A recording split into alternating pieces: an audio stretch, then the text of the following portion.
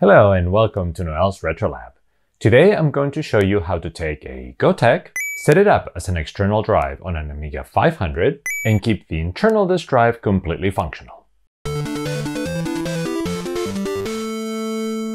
So what exactly is a Gotek? It's a floppy disk drive emulator. This looks somewhat like a floppy disk drive, especially on the computer side. So here's a pretty standard connector and some power connector. In the front, instead of having an opening for putting in disks, what we have is a USB connector. So here we can put a USB drive and it will interpret the contents as different disks. These two buttons let us change disk images forward and backwards. And initially it comes with a very simple numerical display telling you which image is currently selected. So the inside is even simpler. You can see it's just pretty much all the logic is there. And this is an add-on, the display.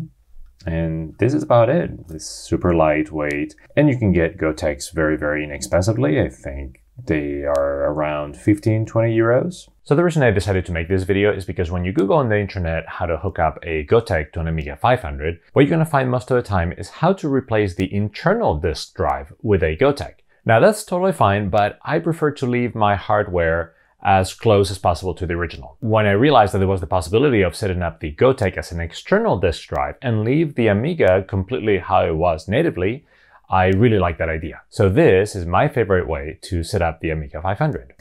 Now this is a basic Gotek model the way it just came. So it's not the most friendly thing in the world because it just has a numerical display here and nothing else. I like to upgrade my Goteks to something like this. So this is very similar to the one we just saw, except that I've replaced the numerical display with an actual OLED display. So this is a lot friendlier because it will write the text of the disk image that is currently selected. And then the other upgrade that this has is a piezo buzzer. So that actually makes a buzzing noise as the floppy disk drive emulator is supposedly accessing things, or maybe it's like the seeking that the normal drive would do, and it makes a little noise. So that feedback makes it feel a lot more like a real floppy disk drive. If you're interested in this kind of mod, let me know down in the comments, and maybe I can make a whole video on my process and maybe some of my other favorite add-ons for the Gotek.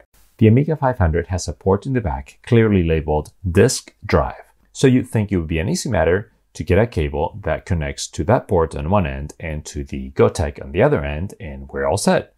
Well, not quite. First of all, an external drive on the Amiga 500 needs to have its own disk controller. So we need some circuitry between the Amiga 500 and the Gotek. Then the Gotek needs to be powered up, and the data cable doesn't carry any power, so we need another cable getting the power to the Gotek. That ends up being rather messy. So my preferred solution is to start with an external floppy disk drive. So here's the external floppy disk drive. So as you can see, this is a real floppy disk drive, not an emulator. And it comes with a nice, pretty hefty case. All the controller circuitry is inside. And then it comes with a cable with the correct connector and everything. And then in the back, this might be maybe to chain another disk drive, I'm not really sure. And I guess you can turn it on and off. So what we're going to do is we're going to open this up, take out this floppy disk drive, and put in the Gotek floppy disk drive emulator.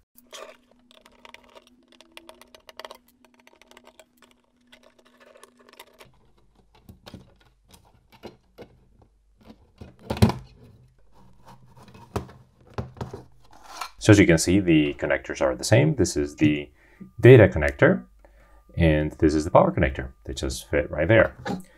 Need to put it in this case first, like so.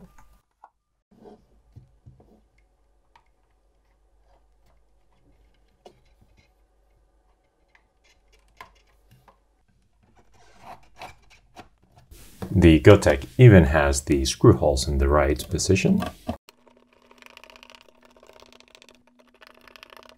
And that's it. This fits right in there. And so we can just go ahead and plug it into the Amiga and test it out. We plug it in the back. We put in a USB drive with disk images. We turn it on, making sure the workbench disk image is selected, and nothing happens. So the reason that didn't work is because the Amiga can have multiple drives connected, but by default it's set up so it boots up from the first drive, which is DF0. It's not as convenient, but we could try booting up the workbench from floppy disk and then running our game from the external disk drive. Except that this is what happens.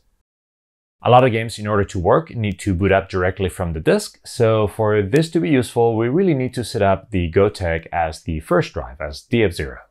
The Amiga 500 has two chips that control the input and output. These are the CIA chips. There's an odd CIA and an even CIA. Specifically, the even CIA, among other things, controls the drive select. So it has two signals, one that enables Drive-0 or DF0, and one that enables DF1. What we need to do is some way to swap them around, or even better, being able to toggle them back and forth. So sometimes DF0 is sent to the external drive, and sometimes DF0 is sent to the internal drive. We could probably accomplish this by using a couple of sockets, kind of like what we did several videos ago when we adapted an EEPROM to fit into the Commodore 64 ROM. But it would probably be a little messy connecting all those pins and adding the switch. So in this particular case, I prefer to buy a pre-made adapter, which I bought from eBay, and I think they're still available there. They're not very expensive, and they're nice and compact, and they work really well, and they even come with a switch already.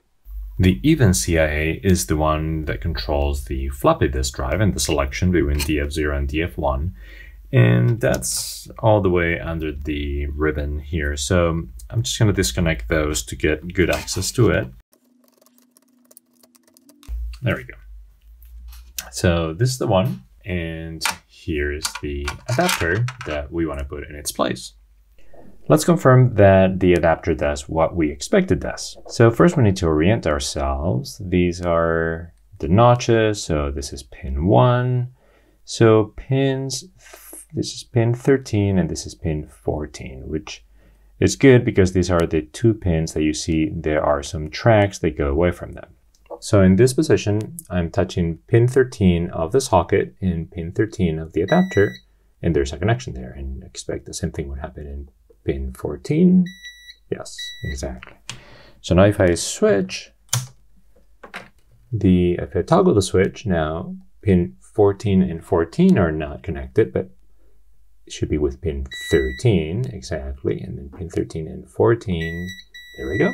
Okay, so that's exactly what we thought it would do. Now, as far as the switch, we need some way to bring this switch out of the case to be able to toggle it back and forth.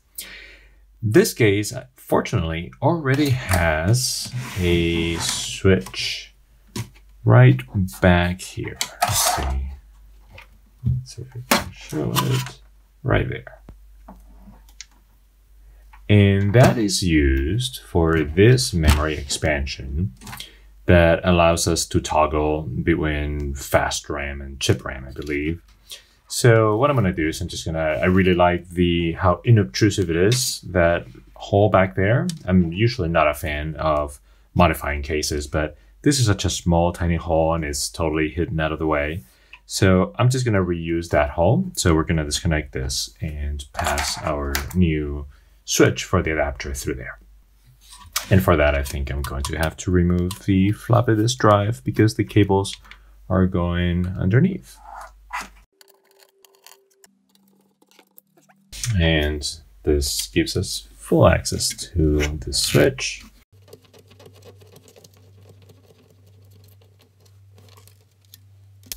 So temporarily, we're just going to tape this here until I swap it out for another memory expansion that doesn't have a switch. And I'm just taping it to prevent it from shorting with the metal parts.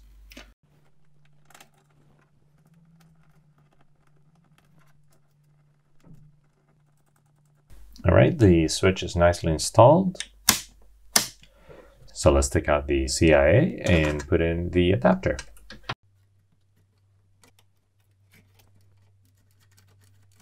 So we need to make sure we get the right orientation.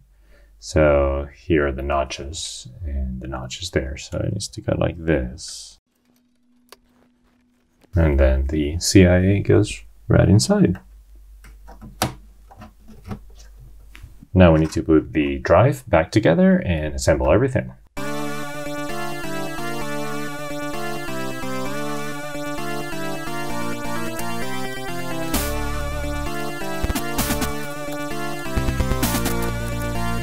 Let's turn on the Amiga, and right now it's trying to boot up from DF0, which is the internal disk drive, and nothing happens. There's no disk in there.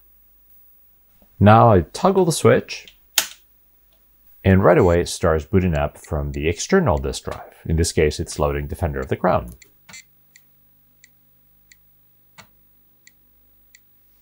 Notice that it's taken as long to load as it would from a normal floppy disk, and this is because this is a true emulator. It's not trying to speed up the loading process, it's taking just as long as it would take on a real drive. This one in particular is a 2-disk game, and it's asking to put in the second disk. All I have to do is press the button on the Gotek and it switches to the next disk image.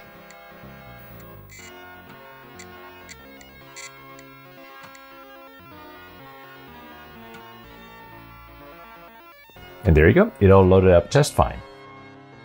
As an example of the power of keeping both the internal and external drives working, is that you can use copy programs and copy back and forth from a real floppy disk to a disk image and vice versa.